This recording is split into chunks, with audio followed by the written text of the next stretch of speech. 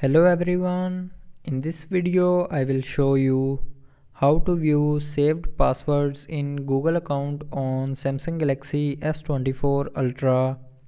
So before starting the video, don't forget to subscribe the channel and also press the bell icon.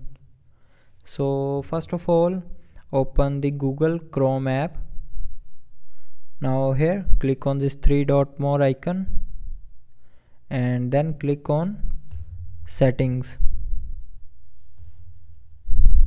Now in settings click on password manager and here all your saved password will appear. So I haven't saved password here, so that's why there are no passwords here. So if you have saved your password to the Google account, then all your password will be appeared here. So that's how you can view saved passwords in Google account on Samsung Galaxy S24 Ultra. So I hope you liked the video. Thanks for watching.